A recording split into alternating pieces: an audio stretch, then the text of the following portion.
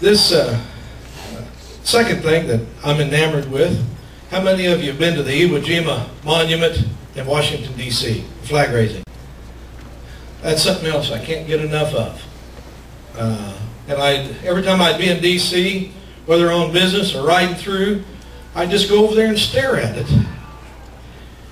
And one day I realized that,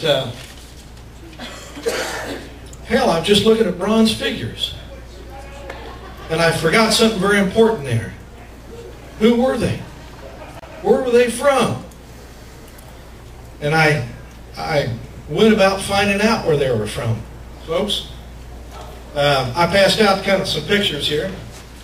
If you don't mind me taking a couple seconds, I passed out a few here. See that guy sticking the flag in the ground? That's Harlem Block.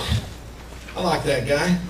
He's from down in Yorktown, Texas, down by San Marcos. That's George Strait country, by the way, for anybody that's George Strait fans. Beautiful part of the country. I've ridden through there, driven through there. He was a high school football star in 1941. He and 12 of his buddies signed up for the Marine Corps and wound up at Iwo Jima.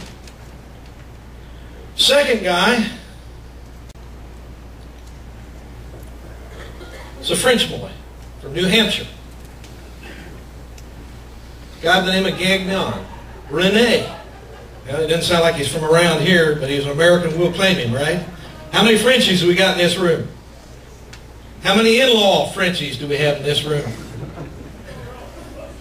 Well, he was from New Hampshire, as I said. The next guy you can see there is the guy that's helping guide the top of the flagpole in. That's a guy by the name of Mike Straker. He was born in Czechoslovakia. All right, not too far away from the hinterland, right? Czechoslovakia. Straker was probably Strakinski or something along those lines way back when. It got Americanized along the line. He was the old man of the bunch. He's 24 years old. And his instruction to his group was not go kill the Japanese or be a hero and do all the things for your country. He was very short and to the point. He said, boys, do as I say and I'll get you home to your mothers. Because the rest of those boys were 19, 18, 20. Okay? The next guy holding up the flag there, the Pima Indian. Ira Hayes. Okay? Never been off the Indian reservation before, ever. Ever. On the other side, one of my favorites, from Hilltop, Kentucky. Anybody know where Hilltop, Kentucky is? Bless your heart. On the way down to Bike Week, you're heading out of Cincinnati, before you hit Lexington, it's down there on your left. That's where that boy is from, right here.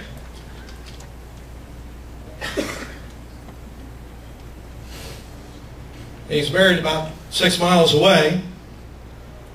Fellow behind him, the last fellow, is a guy by the name of Bradley from Antigua, Wisconsin, up there in hardtail country, from the MRF. Well, there's not a time that I don't roll through and think about these guys when I go to Washington, D.C., and I think it's a point to remember truly the names and faces of our American heroes. If you go back over the list I just said, went through, old Harlem Block didn't make it.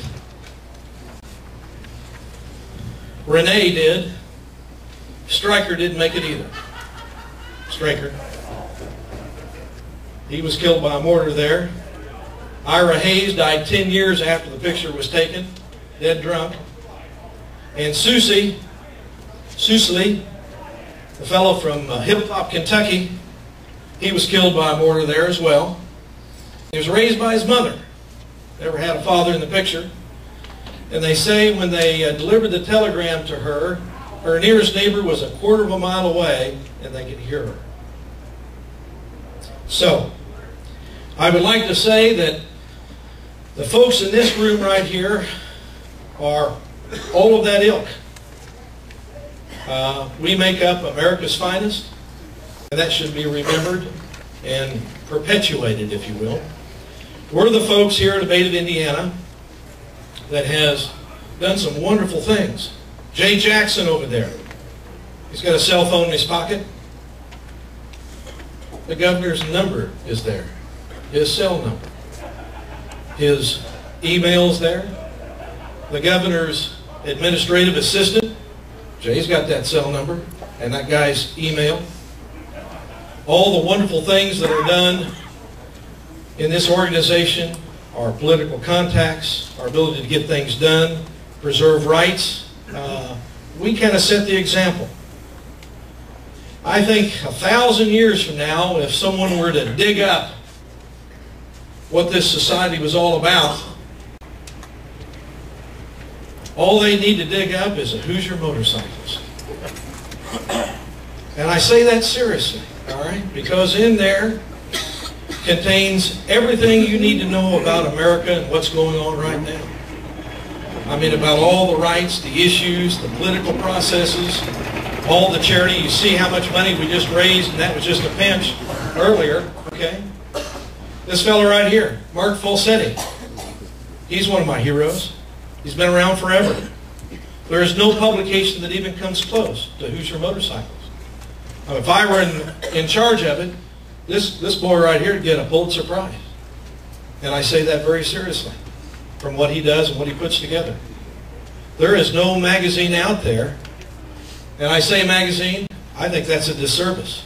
That's a newspaper of first quality that contains a chronicle of our rights and our trials and tribulations that we've gone through. Unsung hero.